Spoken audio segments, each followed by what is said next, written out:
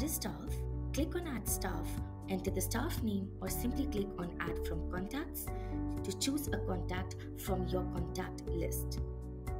This way, the employee's name and number will be copy-pasted and you can click on Add Employee. Now click on the added employee's name to view his attendance details for the month of March. Hi, so today we are going to learn about how to add staff to SalaryBox. If you want to add staff to your SalaryBox one by one, you simply click on Add Staff. Here, the mandatory fields are given as name, branch and mobile number.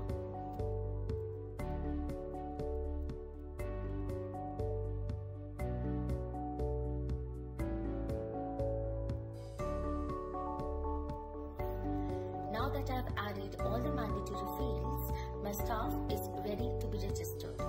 The rest of the non-mandatory fields can be updated later.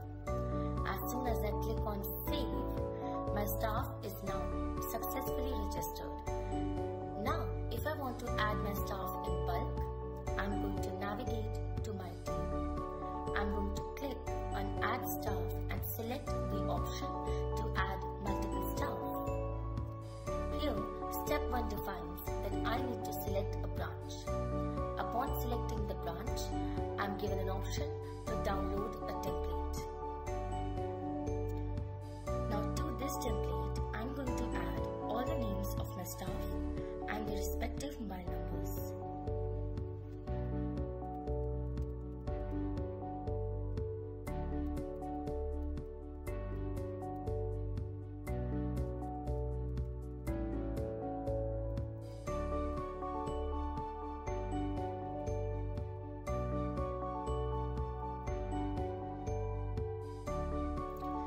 Now that I've added all the mandatory fields, I can simply save the template and upload it on my SalaryBox application. The rest of the details that are optional can be updated later. Step 4 says that I can upload my staff list here. On clicking Upload File, my staff has been added.